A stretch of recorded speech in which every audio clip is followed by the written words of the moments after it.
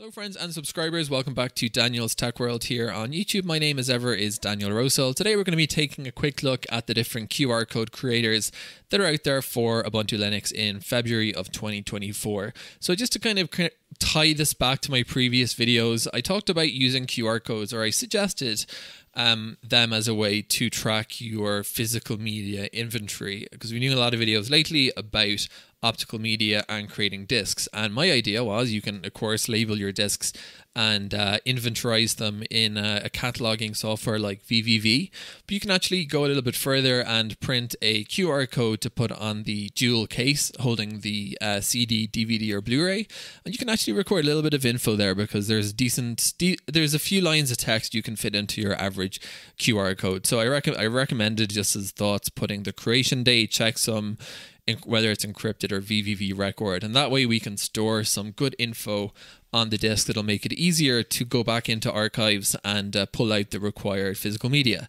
So that's number one option. And just to say quickly, I'll put the URL here, qrgenerator.nu. There's two real types of these online QR code generators.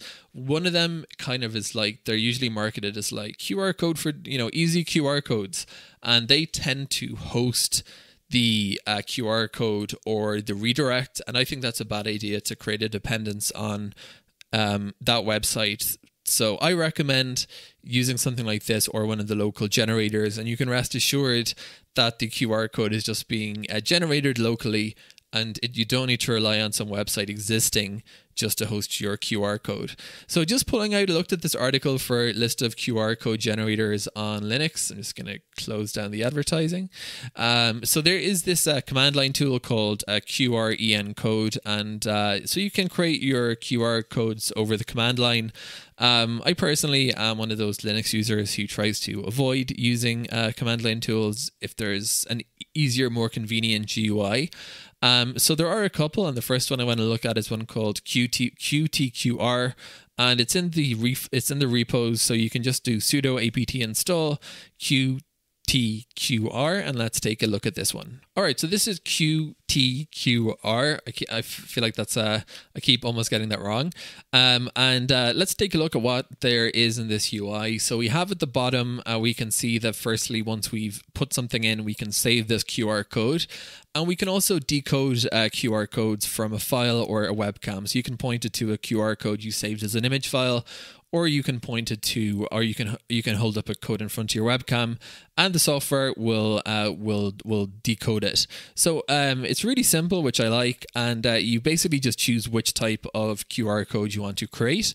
The options are text, URL, bookmark, email, telephone, contact info, SMS, MMS, geolocalization, Wi-Fi network, SEPA single payment, or Bitcoin address. Now the one that we're going to be using today is text.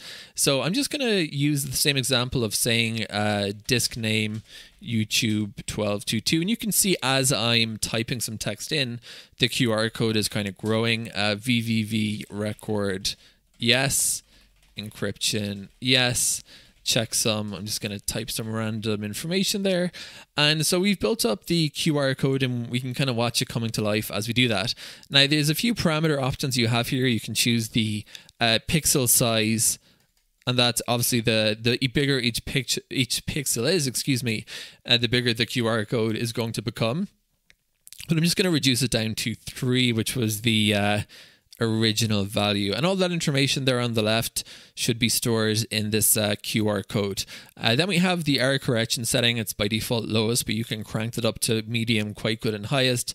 Finally, you have the margin size. So as you can see here, look, I can add a little bit of text around the QR code, and then you can also add a BOM character. Finally, we have the ability to save the QR code we've generated, and that will just save it onto our desktop. So this is a very simple tool, does what it says on the label, and you can create QR codes in Linux this way. The next one that was listed in this article on Linux config was called the QR code generator, and this is a snap package, so you can install it through snap, sudo snap install QR-code -generator-desktop, and this is the program that I got back. So it's just a plain text encoder, so we can again type stuff like volume name,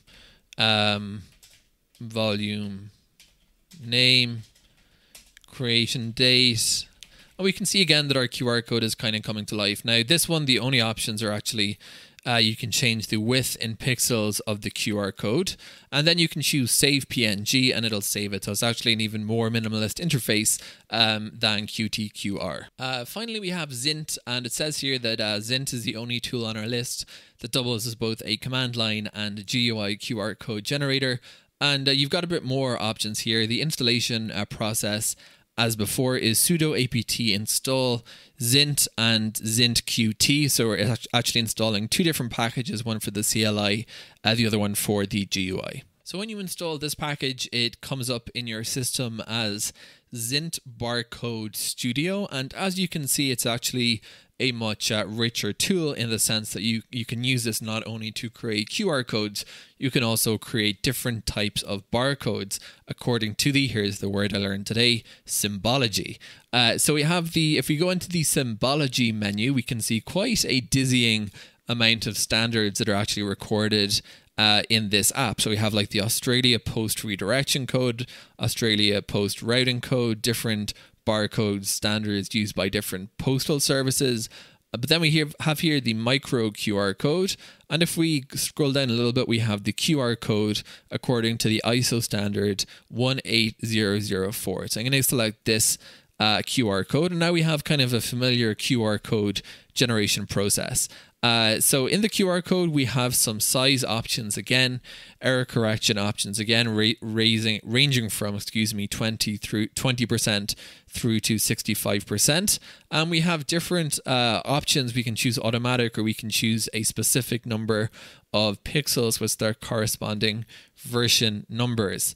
Finally, we have the appearance. We can toggle the border width a little bit. We can the border width on the outside, we can change the color between black and white and something else, and we can add a bit of white space, and we can also add a border onto the QR code. So if I go back to my general options here, and I can just type disk type CD creation date, etc. We're generating that QR code, and once that's done, we can either save it to the desktop. I've just saved a demo QR code, or we can copy it as a bitmap or copy it as an SVG file in the vector format.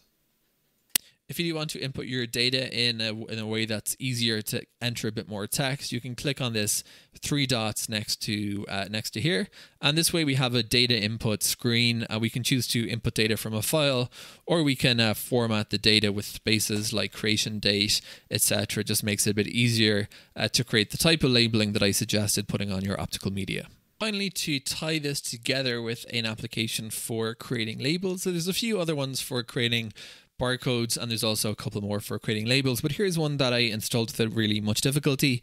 This one is called gLabels. It's in the main repository for Ubuntu at least, and you can create your labels here by specifying something like a template or a specific type of labels. Just to make this quick, I'm going to go for this template here, and then what you can do is actually bring in the QR codes that you created elsewhere, but they also have the ability to create barcode objects directly within the app. So if I go create barcode, I can choose the style size of the barcode, and in the style option we have a few different options here.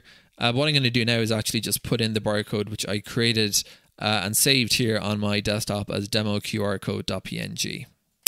In order to do that, I'm going to click on create an image object. I'm going to click again, and now I'm just going to point it to the demo QR code file. And there we have our QR code. And then I can position it however I want it to appear on the label that I'm printing. And you can also lock the scale here as well by using the lock icon. That's scale unlocked. And if I do this now, we're preserving the aspect ratio, which of course would be essential if you are printing QR codes. So I'm just going to blow it up a bit, and then I can put it in the middle of my sticker and print off a batch of labels with different QR codes. Hope that was helpful to give you an idea of how you can generate QR codes and use them in label makers for Ubuntu. If you want to get more videos from me, do please consider subscribing to this YouTube channel.